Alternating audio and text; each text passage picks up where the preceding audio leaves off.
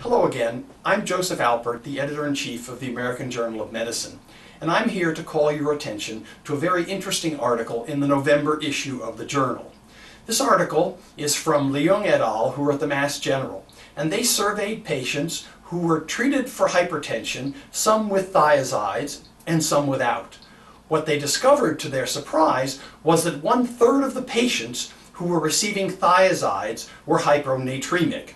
Now, none of the patients died and there were no adverse outcomes in a relatively short follow-up, but still, it was of great concern that 1/3 of patients treated with thiazides for hypertension became hyponatremic.